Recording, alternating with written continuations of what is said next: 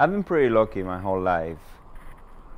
I grew up in the Dominican Republic, and since I was 11, I started going to the mountains.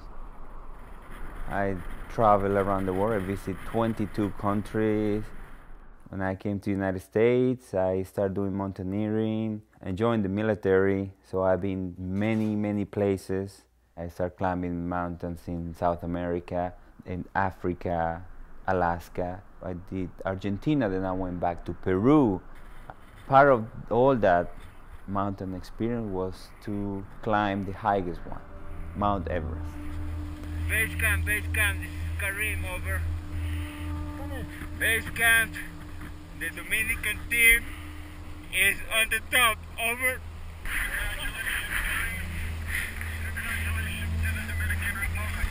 You feel like you're invincible, you conquer the top of the world. But I didn't know that I have a bigger mountain to climb.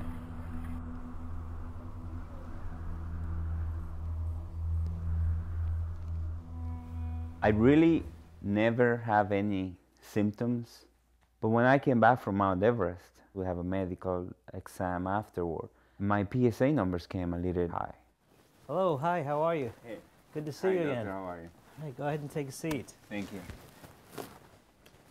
How are you doing today? I'm gonna be frank with you, Dr. Patel. I'm scared. Well, I did get your results back, and the prostate biopsy showed that there was some cancer on the biopsy. That's hard to conceive. Because, you know, I mean, I was running marathon, I was climbing mountains, now I have this, so I need to get surgery, and that was shocking. Doctor, one of my main concerns is depending on the treatment or the surgery, if I'll be able to do the same thing that I'm doing now, if my life is going to be the same or it's going to be a drastic change.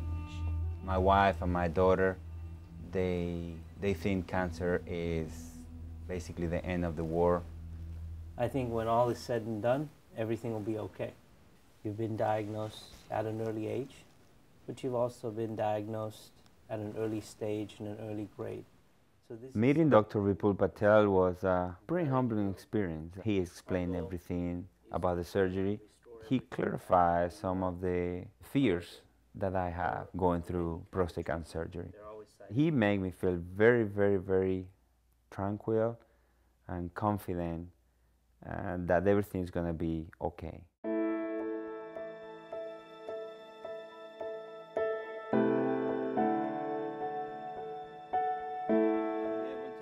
I would say the whole experience was so smooth. Starting in the Dr. Vipul Patel office, when I met his staff, they answered all my questions.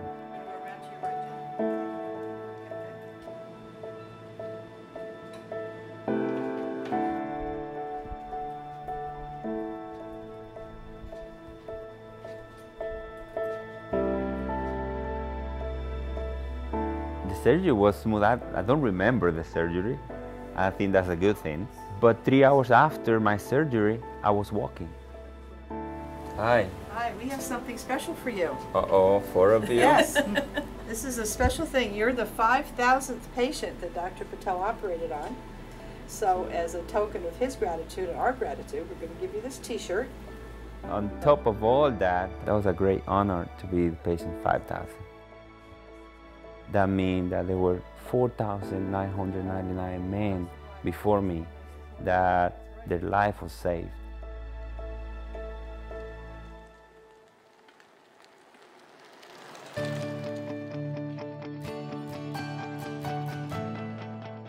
Cancer is not, don't discriminate. Doesn't matter who you are, doesn't matter how high you climb, and doesn't matter how much you love your family, or even doesn't matter how much you serve your country.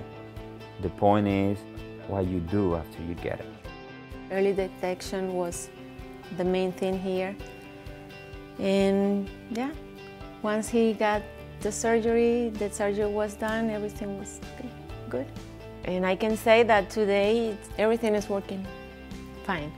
When I see him today, I know he's cancer-free. The rest of the year, I have a pretty packed schedule. I have a half Ironman in May. I have a expedition to the mountains in Dominican Republic. I'm taking 50 low-income kids I take into the mountains for the first time in their life. In August, I'm doing Ironman New York City. I'm doing that as a fundraiser for prostate cancer, and that's what I think is the least that I can do after I've been so lucky and after I've been a survivor. Hi, how are you? I'm doing fine. Are you feeling well? I'm feeling great. Wonderful, Yeah. wonderful. Why don't you Thank take a seat? Thank you. One thing I want to tell to Dr. Patel is, one, thank you for saving my life, and two, thank you for giving me that confidence that everything is going to be okay. Celebration Health, just keep doing what you guys are doing because it's an excellent service. It's top-notch, and I could not ask for any better.